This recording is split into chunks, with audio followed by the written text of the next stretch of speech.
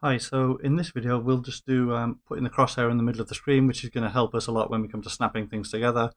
And we may as well sort out the materials like the wood for the floor, bricks for the walls while we're at it. So first thing you're going to want to do is get hold of an image file with a crosshair on it, ideally on a transparent background, and just drag and drop that image file into the content browser like this. Now it may look as though it's messed it up like mine has here, but if you double click you'll find this is the kind of image you want, just like transparent PNG file with just some lines drawn on. You can make it in Paint very quickly if you want to.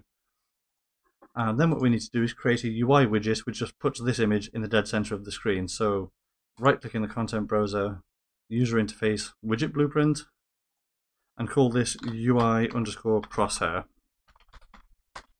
And then open this up. Okay, so all we want to do is put, I don't know whether you've used the UI thing before, but basically you've got all of the things that you can have on your UI here in Palette, and then all of the things that you have added down here in Hierarchy. And at the moment, all we've got is Canvas Panel. So what we want to do is find Image in Palette, drag that into Canvas Panel, and now that you'll see it's tried to put like an image at the top. If you select Image, you'll see this like flower thing. That's the anchor point. At the moment, it's anchored to the top left of the screen. That's not what we want. So over here on the right, change the anchor point to be center. So now the position of our image will be measured relative to the center of the screen. Also over here on the right in details, we'll have the size. So size X 100, that's okay. Size Y 100. And then in terms of where this is placed, remember we're measuring from the center. So if we say it's at -50 position X, -50 position Y, it's now basically in the center of the screen. Now in terms of saying which image we want, that's this area over here. So you've got appearance, then brush, and if you've got your crosshair actually selected in the content browser, you can just press this little arrow here and it will push that in. Okay, compile that, save, and there we are. So this is our UI, it's just that image in the middle. What we need to do now is tell Unreal to actually create, look, it won't automatically put that there, we need to tell it to. Now, since we've been cramming everything into the player controller so far, which is not always the best idea, I'm just doing it because it's convenient, we may as well carry on and just do that here. So in the event graph on player controller, find event begin play. Event begin play, if you don't know, is a function that is automatically called whenever an instance of this blueprint is created. So basically, when the game starts, this player controller gets created, so this will run. So in here, we can say create widget,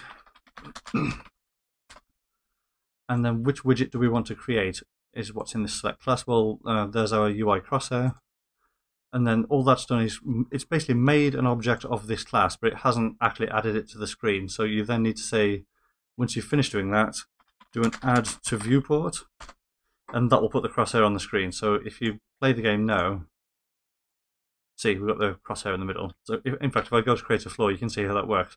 The line trace that we did basically is firing from the camera straight through that crosshair, so you can see a little more clearly now how that's working. And with walls, it's like this. Okay, so let's come out of there. The next thing we want to do is sort out the materials. So for the materials, we'll start by creating a new folder called materials. Then what we're going to do in here is create one material which has some parameters in, and then two material instances which can change those parameters to make it look like wood or brick or whatever we want. So in the materials folder, right click, new material, and call this something like base build material. And then in here, stop that. We need to set up things to say like what color is this material, how metallic, how rough, all that kind of thing. Now you may have used this before, and you're used to just putting like texture samplers into say base color, floats and things into here, another texture sample into normal map. We're going to do a similar thing, but we want them to be parameters. So right click, texture sample. Now make sure it's not texture sample that you add, but texture sample parameter 2D, the one underneath. What this does, it works very much the same, but we get to give this parameter a name, so we can call this something like texture, and then we can change this later on through material instances or even blueprint. That's not a very good preview material, is it? So with that still selected, down here in the texture drop down, let's go for the cobblestone, there it is. So it'll be cobblestone pebble underscore D. The underscore D is for diffuse map, so color map. And a sphere is not the best thing for this, so let's change the preview here to a cube. There, that's a little bit better. Now, one thing we want our material to be able to do is tint the object that we're placing a given color. So you've got all the other objects we've built, walls, floors. The one that's currently being traced for its position will be highlighted somehow, like a slightly different tint to it. So how we're going to do that is add a vector parameter. And what this will basically, as you can see over here, if you have your vector parameter selected, you've got, well, we'll give it a name first of all, we'll call it tint. And then under this bit, material expression vector parameter, you've got red, green, blue, alpha to say what color it is. So just to show you what this does, if I put red to 1, leave everything else on 0, then multiply these two together and use that as the color, you'll get a red tinted texture. So from here, multiply these two and put that in there, and you'll see what I mean. See, so what we're going to do, when we want to tint the part that we're currently placing, we'll make it like some bluish green color so it stands out. In fact, I think if you watch the first video in this series, the preview that I showed you of what we're going to do was basically doing that. If you just want the color of the texture, you can set the red, green and blue here to 1. So red 1, green 1, blue 1, and it's basically as though you've just got the texture. Well, we may as well get this to look a little prettier. So at the moment, you'll see this is just a completely flat image. It doesn't look like there's no sort of 3D-ness to it. So we'll sort this out using a normal map. So add another texture sample parameter, texture sample parameter 2D. Give this one the name normal. And within the starter content, there'll be a normal map which corresponds to this cobblestone texture. So select this, go to your texture drop down, cobble, and it'll be cobblestone whatever underscore n. Wire this into here, and see it starts to get more of a sort of 3D appearance to it, like as though there is some like depth to it, even though that's really just a lighting trick. I mean, this becomes more, if you move the light around, so hold L and click and drag to move the light around, you can see it starts faking a sort of. Okay, what else shall we do? There's a couple of other parameters. We don't really need to do this, but while we're here we may as well. That's metallic, specular, and roughness. So if we add a scalar parameter is just a single number. So if we put that in here, metallic, we'll call this parameter metallic. And if you play with the value of that, say going between 0 and 1, it will look weird on that texture, but put metallic of 1, they start to get a very shiny metallic-like appearance. If you start to drop that, so anywhere between 0, if you go over 1, I'm not sure what it does. Not much. So between 0 and 1, like how metallic looking is that supposed to be? The same thing for specular, so let's add another scalar parameter. And we'll call this one specular. This will basically say how sort of, not exactly how shiny something is, but how tight the specular highlight should be on it. Roughness, we'll add another one, so scalar parameter again. Call that roughness. And wire this into here. And again, you can play with the value of that between 0 and 1 to see what it will do. So if you've got, again, you may not do much to that texture. Yeah, to be honest, we'll leave it. So if we leave all three of those on 0,